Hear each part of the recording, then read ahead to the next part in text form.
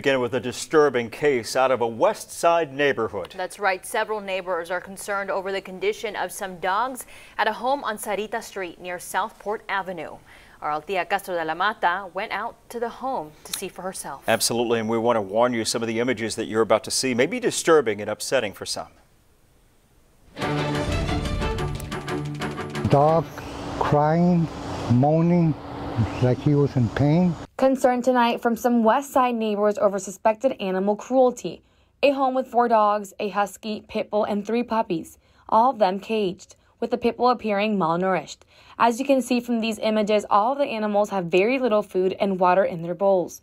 One neighbor who asked to stay anonymous tells us the issue has been going on for months. No water, no food, no nothing. No cover, nothing. They have that small young husky in a cage with no movement whatsoever.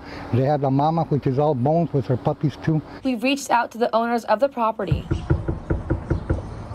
and had no response. But a few hours later, the owner reached out to us, stating the dogs were healthy and in good condition. The owner said the pit bull looked thin because it just gave birth. Under state law, dogs must have large enough space to be able to move and lie down comfortably. They also can't be restrained outside without water and shade, unless there's someone nearby.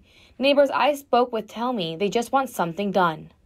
It just hurts me. It makes me mad. You know, no animal deserves to live like that, especially in this heat. This heat index, 110, 115, 20. I mean, you can't have an animal like that. That's inhumane. In Corpus Christi, Althea Castro de la Mata, Chris 6 News.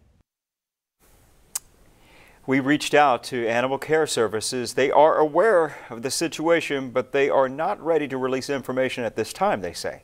We'll, of course, be sure to keep you updated. What warrants animal cruelty in Texas? A person can be charged with animal cruelty if they torture an animal, fail to provide necessary food, care, or shelter, abandons an animal, transports or confines an animal in a cruel manner, kills, seriously hurts, or poisons an animal, cause an animal to fight another animal, injures an animal belonging to another, or seriously overworks an animal.